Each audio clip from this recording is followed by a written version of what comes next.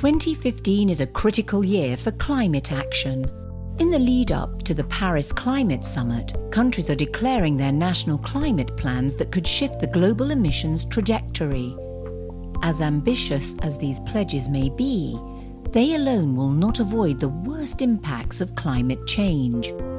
A new report from the Global Commission on the Economy and the Climate finds that working together, national and local governments, businesses, financial institutions and civil society can help close the gap by 59 to 96% by 2030 and keep global warming within 2 degrees Celsius.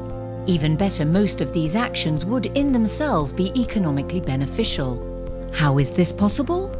By building compact, better connected cities, we can save an estimated $17 trillion by 2050 and reduce greenhouse gas emissions by 3.7 gigatons by 2030.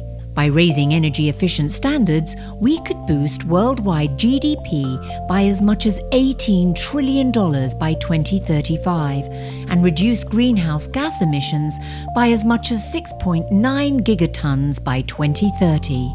Through emissions reduction standards and market-based approaches for global aviation and shipping, we could save $200 billion in costs annually by 2030 and lower emissions from these sectors.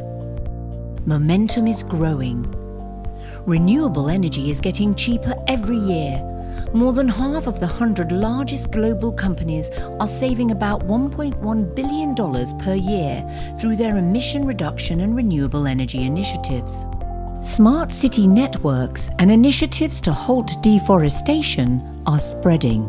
And around the world, more than 40 national and 20 subnational regions are moving forward with carbon pricing systems. More needs to be done.